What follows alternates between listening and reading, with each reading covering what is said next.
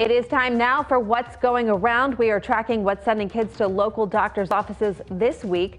Penn Medicine Lancaster General Health Physicians Roseville Pediatrics reports a sharp increase in influenza A. For treatment and symptoms, visit abc27.com. They are still seeing high numbers of non-flu viral illnesses, including bronchiolitis.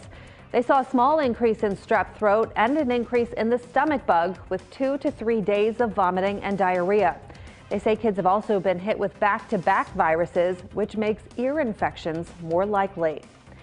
This week, pediatricians at Penn State Health Children's Hospital are also seeing an uptick in cases of the flu. They are continuing to see a high volume of other respiratory viruses, including RSV and COVID. They are also seeing common colds and stomach bugs.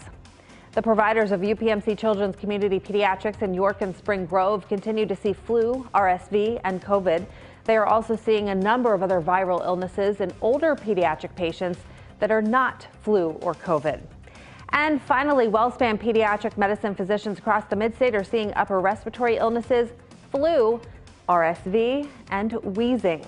As always, we'd love to know what's going around your community. Log on to our Facebook page and let us know.